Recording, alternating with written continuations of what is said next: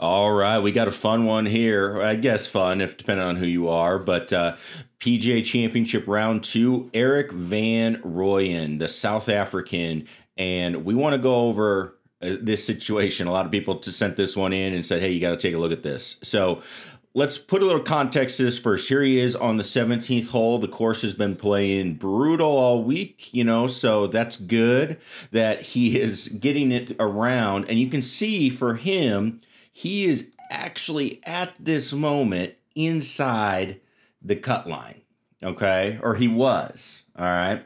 Now, the cut line ended up being +5, but you can see from him that he started on the back nine. He was 3 over par. He shot even par in his first round, and he went with a birdie, so he's at 2 over, and then he got to 14, and this was when it was playing really, really tough into the wind. This stretch of the golf course was tearing people apart, and he went bogey, double bogey. He bogeyed 16, which was par 5. That was their chance to get one or at least make a par, and then he comes to 17. So at this point, he is now outside the cut line at +6.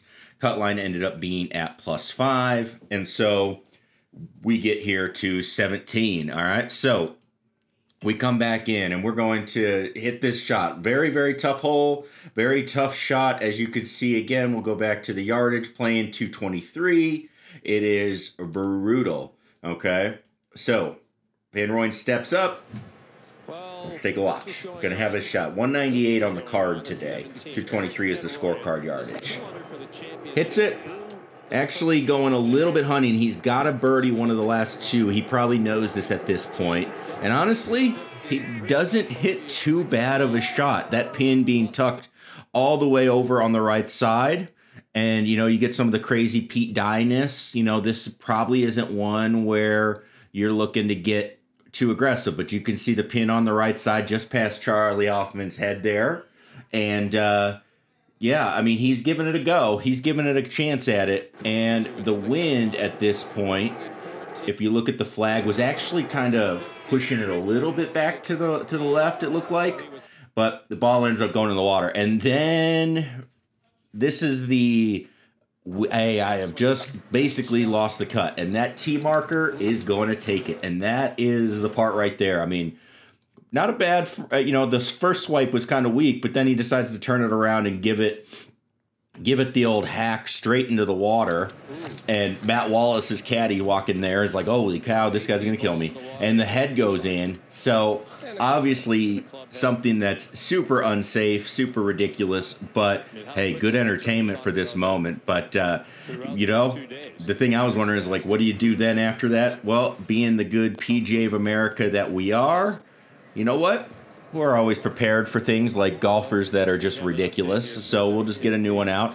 In case you're never wondering, they do paint where the tee markers go. So you just pop another one in, and hey, look at that. We're in good shape. So anyway, that's Eric Van Rooyen deciding to just go ham on a tee marker. In my honest opinion, if you do this, we had a college player do this. Not he didn't hit the tee marker, but he went ballistic, and we pulled him off the course because there's no need for it. But the thing I liked at the end of the round was Wallace's caddy basically gave him the snub. And I love it because, you know what? This dude's just like, dude, I'm just carrying the bag.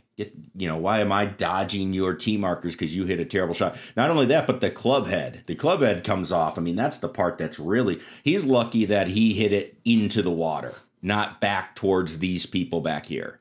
That's something that he is very lucky that happened. So I suspect he's going to get a fine. And I think that's pretty bad. So yeah, anyway, there it is.